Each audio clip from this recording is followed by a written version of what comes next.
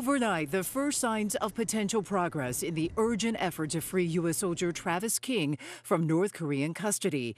After days of silence, the United Nations command says North Korea is now engaging in talks about King, who, according to the Pentagon, willfully ran across the heavily armed border between South and North Korea without authorization. The conversation has commenced with the KPA through the mechanisms of the armistice agreement. Lieutenant General Andrew Harrison declining to provide any details surrounding the talks due to concerns about harming the sensitive discussions. Primary concern for us is Private King's welfare. But a State Department spokesperson saying, "It is my understanding that there have been no new communications since last week." The 23-year-old had just been released from 47 days in a South Korean detention facility for assault and was supposed to return to the U.S. to face additional punishment.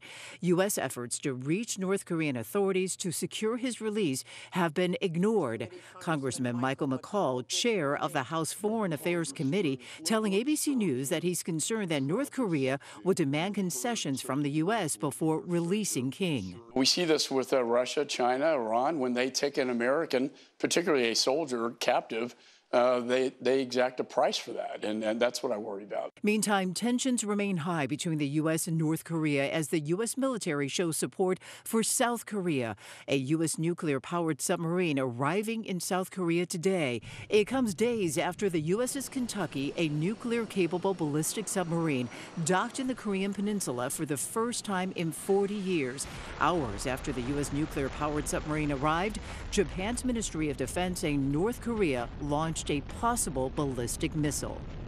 Now, as for King, U.S. officials still do not know where he is being held or his condition, but the UN Deputy Command says he remains optimistic about the talks. Watch breaking news on YouTube. Subscribe to ABC 7 Chicago Eyewitness News.